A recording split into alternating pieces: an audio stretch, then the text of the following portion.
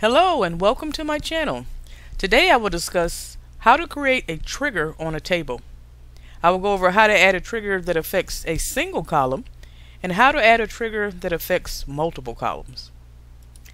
A trigger is a stored procedure that executes in response to either an insert, an update, or a delete statement. Triggers are most often used to track changes made to tables, to modify columns, and to provide security. Now, triggers are connected to individual tables, and you can define either single or multiple triggers on a single table. Now, to create a trigger, you'll need to specify conditions in which the trigger must be executed and the actions that the trigger must carry out. For our first query, we're going to create a trigger that capitalizes the state whenever a new record is added to the customer table.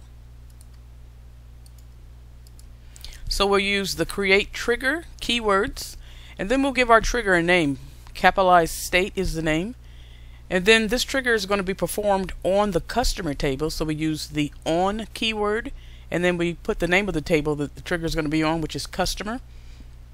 And then this particular trigger is going to happen whenever there's an insert or an update to the customer table. So that's the condition of our trigger. Whenever the customer table has a new insert or is updated at all, then the action that will be completed is that whenever the state is entered, it will be automatically uppercased. So our action is use the as keyword, update the customer table, use the set keyword for the state column, and then the upper function is used, and we use the state column again within the upper function. So this means whenever there's an insert or an update, and in this case we're going to insert a new record to the customer table, the state will be automatically updated. So we click execute, and it says our command has been completed successfully. So now we're going to test our trigger by inserting a new record into the customer table. And as you can see, the insert and to keywords are used, and then the name of the table and all the column names are at the top, and then the values keyword, and then all the values are enclosed at the bottom. So we have customer ID 14, the first name's Jacob, we have Jacob Rivers, his phone number, address, and then we have the state for the state column. And we automatically put in a lowercase g and a lowercase a. And then we have Atlanta and the postal code. So we're going to click execute on this. And it says the command was completed successfully.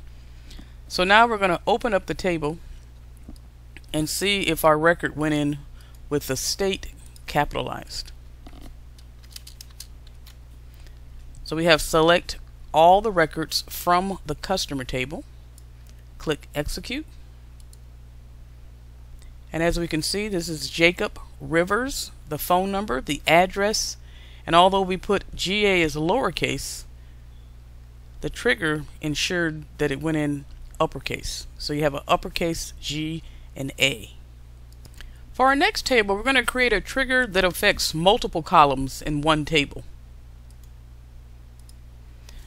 So this one, we're going to call it capitalize the state and the address.